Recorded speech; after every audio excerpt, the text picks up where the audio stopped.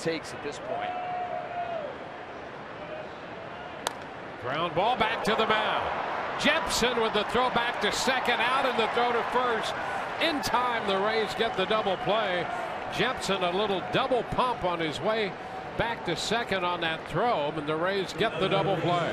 First of all, Ian Desmond swings at a ball that's maybe ball 4, and you get that candy hop, and you just, you know, that's what it was. That little double clutch is you're waiting for Asdrubal Cabrera to get there, and then you almost yank the throw out into left center field. Actually, a really nice adjustment made by Cabrera right here as he's coming to the bag to reach back, still find second base, and continue that throw. Yeah, Cabrera continues to be remarkable in the middle of the Rays infield.